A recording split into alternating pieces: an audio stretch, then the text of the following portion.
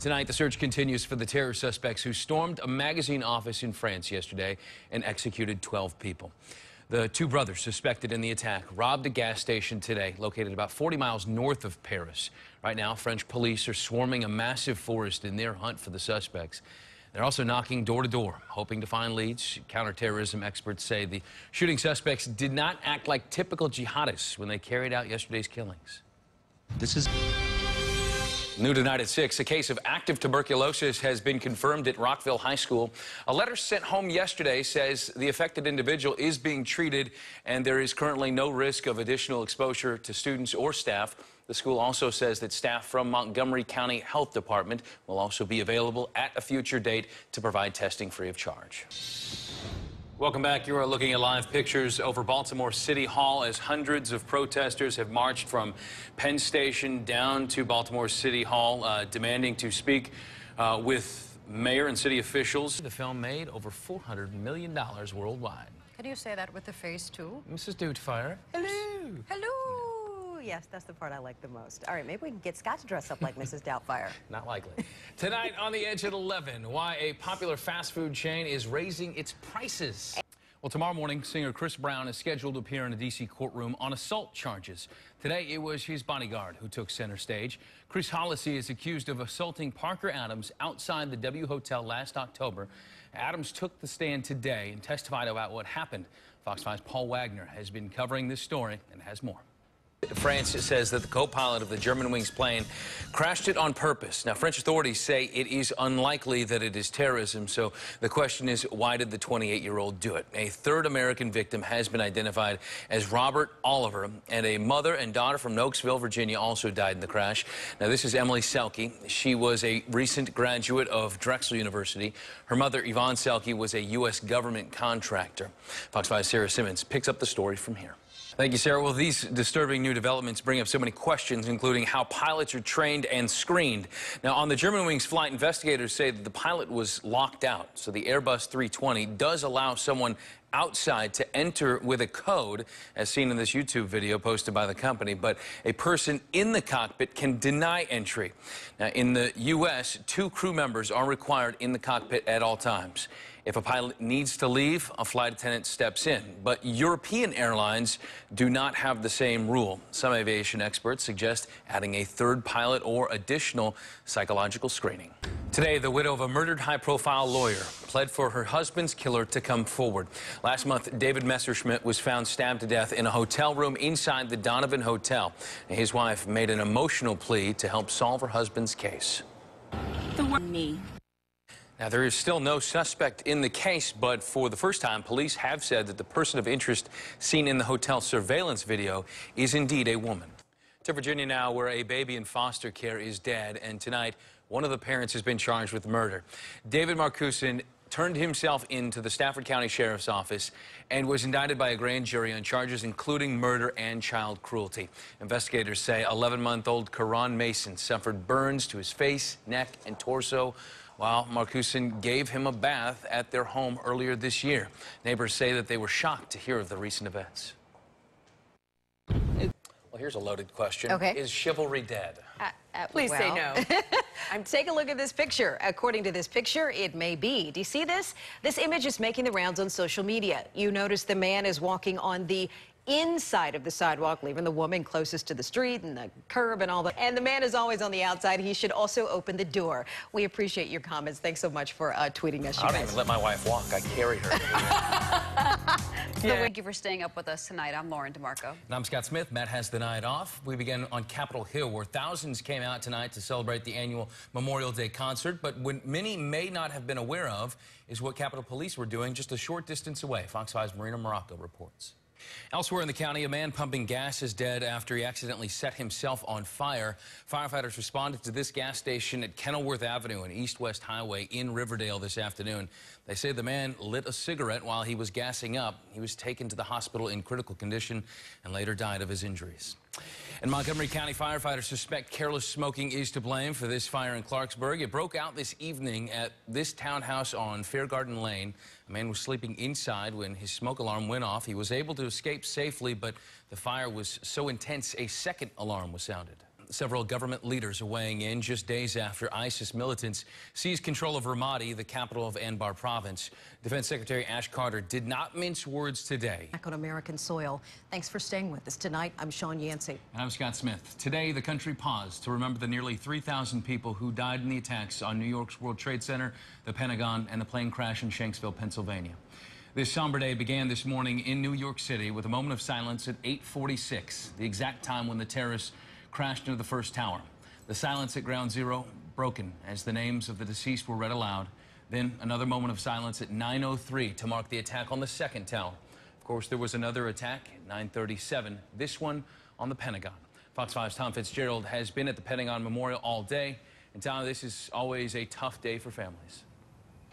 Well, as our Matt Ackland reported, the investigation into the deadly plane crash could take several days, but tonight we're hearing some of the tower transmission calls between other pilots in the area as the plane went down. Fox 5's Emily Miller has that side of the story. Emily.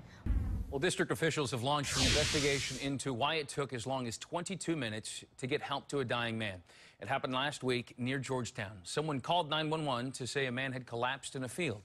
Paul Wagner has been reporting on troubles inside the fire department and is in the newsroom now with this story. Paul? Taking it back to breaking news in Fairfax, Virginia. This is a live look at the damage left behind following a 2-alarm fire at a townhome. Now, it happened on Holly Hill Road in the Hybla Valley area. 3 units were involved in the fire. 1 adult was at home when the fire broke out, and that person is being treated for burns tonight. A firefighter was also hurt battling the fire. He is being treated on the scene. Still no word on the cause of the fire. To Maryland now, and parents are demanding answers tonight after discovering issues with the water at an elementary school in Prince George's County. Fox 5's Lauren DeMarco has been following this story tonight, and she joins us now with the very latest. Lauren. And joining us out here in the Fox slot are some ladies that know the game very well. It's ladies from the DC Divas. Let me get these names right because you have nicknames, too. I want to get those. Donna Wilkinson, known as the Animal. Hello, that is correct. She's also a running back. Okima Pickett, a running back, linebacker, fullback. And then we have, of course, on the far end here, this is Callie Bronson, and you are a running back as well. Wide receiver as well. And a little bit they do a little bit of everything. This team is very good, by the way, undefeated on the season. But you guys had the opportunity coming up in the women's game to play alongside Jen. How excited are you for this opportunity? For how groundbreaking is this? I mean, it's extremely exciting because, you know, women's professional football, I consider it as America's best kept secret. So for her to do this is bringing attention to the fact that, you know, not only do men play football, but women also do. So, you know, I think that's a great day for the sport. And you guys, you'll have to forgive the horns. They're big fans of the DC Divas. But you guys played alongside her. What kind of competitor was she? I'll tell you, man, she's a fierce competitor. She's one of those players, she's got a motor, and she goes, I can still hear our defensive coach yelling, Walter, at the top of his voice. Because, you know, she plays on that edge where you almost think she's crazy. But she's a psychologist. So she does it on purpose to psych out her opponents, to psych out the, you know, the opposing players. So she's such a brilliant player, and she's so dynamic as a person, big personality. So she can go in there, take that big personality, take all that knowledge of the game, and really just bring a special female dynamic to an all-male locker room. And people don't know what that is, but a female dynamic in football is something completely different than you see anywhere else, because we're bringing pure football to the game. Right. It'll be interesting. All right. We're going to add a different dynamic to this interview. Toss me one of these balls. All right. Go deep. Let's spread this out a little bit. Let's loosen things up. Let's see how you guys' arms are. All right. Here we go. All right. So here's one of the big questions. Is people are going to say, how does this go over in an all-male locker room? How well can she kind of rally the guys and be respected at the same time since she's blazing this trail? What do you guys think? Well, I think like her attitude and her charisma, it blends in really well. When you look at the NFL, these are guys where this is their full-time job, so it's their life, it's their passion.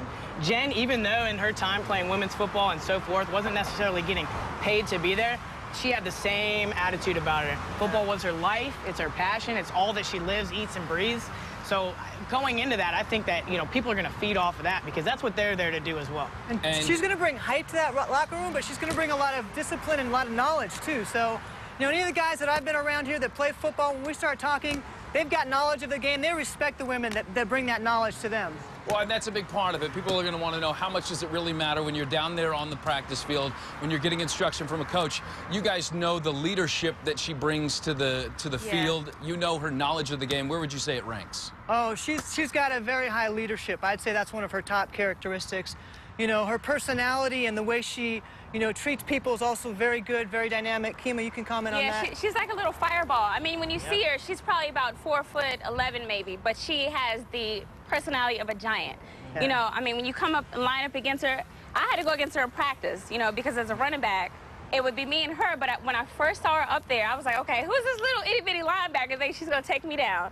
No, she's like a bear She trap. brought it, huh? Hit you. Yeah. Yeah. Same thing on special teams. I mean, there was a time I was on kick return, she was on kickoff. Full speed. Fearless. Blasting him. I'm like, okay, I got you. Next time I come blast her up. She got pissed. She's coming back. She will not give up. So she's going to make sure those guys never give up and that they stay really disciplined about what they do. All right, so real quick, do we think that this is a legitimate opportunity for women to coach in the NFL, or do you look at this as some type of, perhaps a publicity stunt? I think by selecting somebody like Jen Welter to do it, it's actually opening the door. A lot of people, I'm sure, have the speculation that it's a publicity stunt. But like I said, this is her life, and she's going to make it known from day one that she's not just there just for the title. She's there to actually help them be successful, find a way to win, and to be a coach. Very good. She has the background. She has about 14 years of professional football experience playing in the Women's Football League. About 4 or 5 championships and 2 gold medals. Yep. So That's a pretty good resume. So more than just kind of the headline, she's bringing some substance to the field. Well, we're looking forward to seeing it, and we are looking forward to seeing you guys playing in the Super Bowl coming up August 8th from Los Angeles. Yes, sir. Taking on Dallas. I mean, it's Washington, D.C. versus Dallas. This is an undefeated D.C. Divas team. Make sure you follow them and give them your support. We're going to kill Dallas. They're going to kill Dallas. You heard it here. We've been waiting for some time to kill Dallas, and the D.C. Divas are going to bring it home. We'll send it back to you guys. The trash talking has already begun. Plenty of trash talk. All right, so Father's Day is this weekend, and quarterback Robert Griffin III will be celebrating being a dad for the first time. That's right. I sat down with RG3 today. At 5, we talked about how it feels to be a dad for the first time, the warm and fuzzies. But now the nitty-gritty, the practical part of being a papa. As a dad now 2 times over, I want to put you kind of to the test a little bit. Okay. So I brought some flashcards, and I just want you to tell me what these objects are. Oh, gosh. Okay? Here we go. Okay. All right, here we go. That is the baby quieter, a.k.a. The mute button? The mute button, the pacifier. You're like, take the pacifier, please. I would have taken Bop Bop or Binky or Passy. Okay. All right. What is this medieval stray jacket? Honestly, when I went to this class to learn how to do this, I thought it was insane. It's putting your baby in a straitjacket. It's called swaddling, and it's unbelievable, but early on, it actually works. I'm not for product placement, but you need to know this one. Oh, my God. It is, I believe it's nipple cream. And, hang on. It's actually diaper rash cream. Okay. Okay. Diaper rash cream. But there is that, too. There is nipple cream, and I actually had an experience. We're pregnant. We're getting, we're getting prepared for it, walking around, and they're like, hey, we need to get some nipple cream. But we don't want to ask. No. So obviously, I was that guy. And I walk up to one of the ladies that worked there, and I said, I didn't yell it out. I just, hey, do you know where the nipple cream is? Everyone dies laughing. Her face turns red. I'm like, why are we here if I'm not going to ask questions? That is a diaper genie. Boom. It is, works magic. It is. It eliminates the stench. Yes. Well, I call that the booger sucker. That's exactly what it is. That's exactly. And I think the other one is where you can actually... You suck the boogers out yourself. Which I didn't understand because... Do you have one of these? I do, but I thought you were like sucking the boogers into your own mouth. Well, it goes into a capsule. It goes into a capsule. It was very misleading. Yes. All right, last test. We're going to do... Sorry, they're probably a little older looking than they should be. Okay, she's crying. She's crying. On your mark, get set, go. Here we go.